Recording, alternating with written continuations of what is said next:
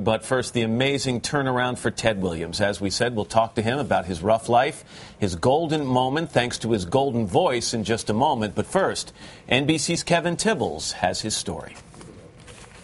He was just another beggar by the highway, but his sign said, "I have a God-given gift of voice." So the reporter from the Columbus Dispatch took a chance.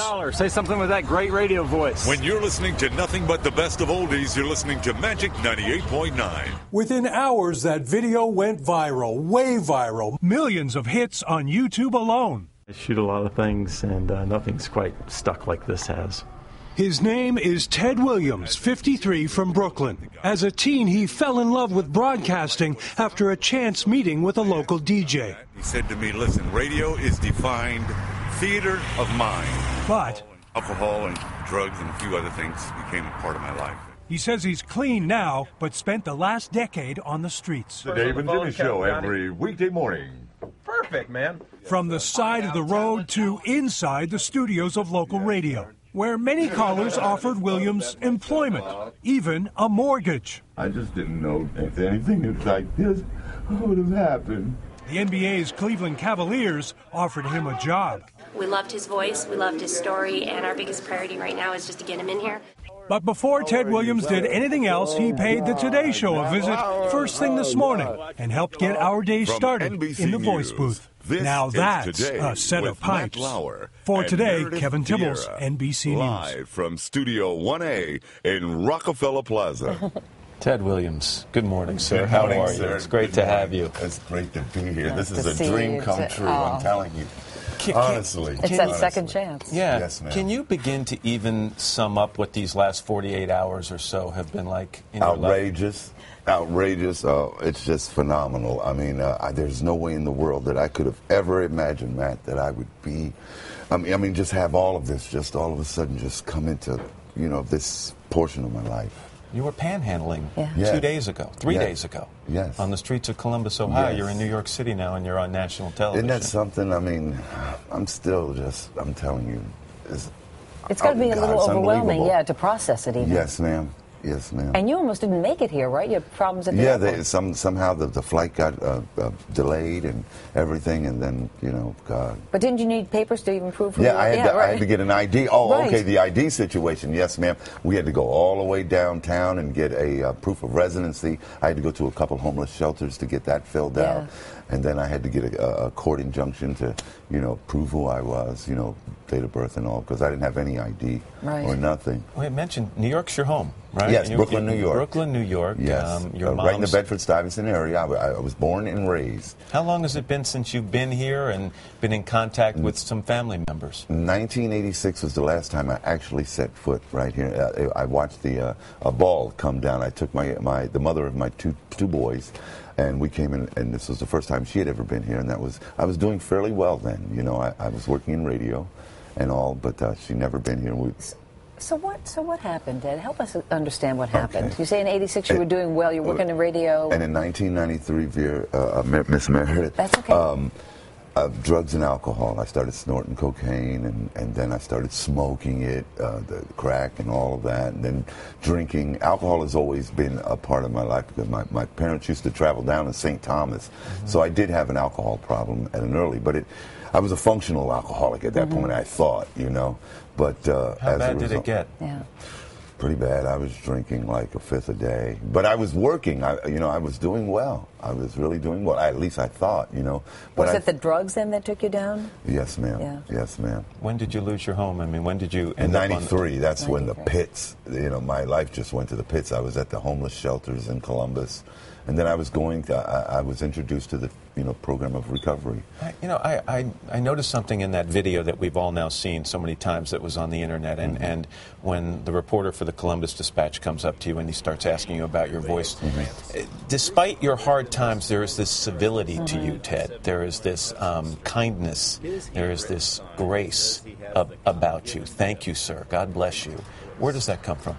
My mom has raised me that way, to always be polite. Treat people as you would want them to treat you, do unto others as you would want them to do unto you. And that's the golden rule, as she always put it. And you've mentioned your mom repeatedly in the past couple I days. love my mom, and I here comes maybe some tears, but how I always used to pray to God. I'm telling you, religiously, say, Lord, please let my mom live to, see another year. Maybe this will be a year that somebody would, say, hey, man, do you want a job or anything? But and I always used to say, God, you never seen fit to take my voice, in spite of all the flames and everything that went down my throat. The voice still maintained some type of resonance, And so when I got out there with the sign, it gave me a chance to, the public passing, good morning, thank you, and people would roll their windows down. Then it became a situation where the same people that would give me money, they would just come by just to see if I was still there so that they could hear me say, listen to more of the best music, and I started using local talents. So your mom has lived long enough to see what is going to be, we hope, redemption. Yes. And I hope you understand what I say. Meredith and I were talking before the show, and we both worry a little that a lot is happening very quickly. Yes. And some people might find that hard to deal with. And so are you emotionally ready to accept this second chance, to do the right things with this second chance? This time around, Matt, I have a God.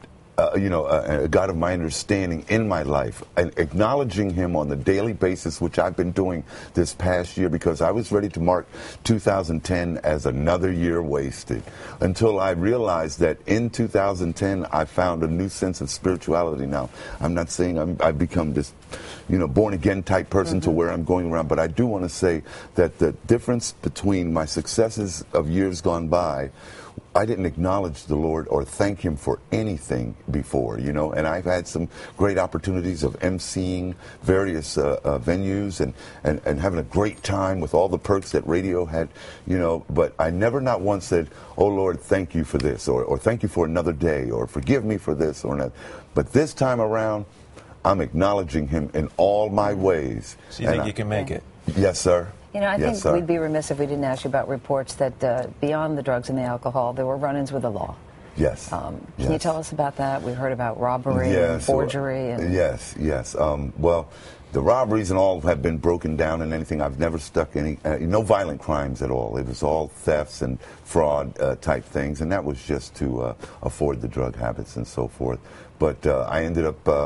the judges have been lenient, because it was like, okay, let's do this to him. And, I never got anything of any serious time or anything, but I did go behind, fences with barbed wire and so forth. Have you had a chance, Ted, to stop and think about some of what's being offered to you right now? I mean, people want you to do voiceovers for them. The Cleveland Cavaliers have offered you a job. Look at the smile.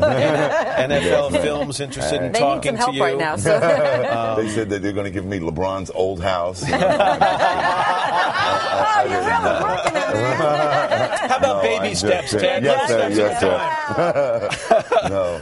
But have you had a chance to even think about what you would like to do? They've been coming in so fast, but I do want to say that I did have one offer here in New York.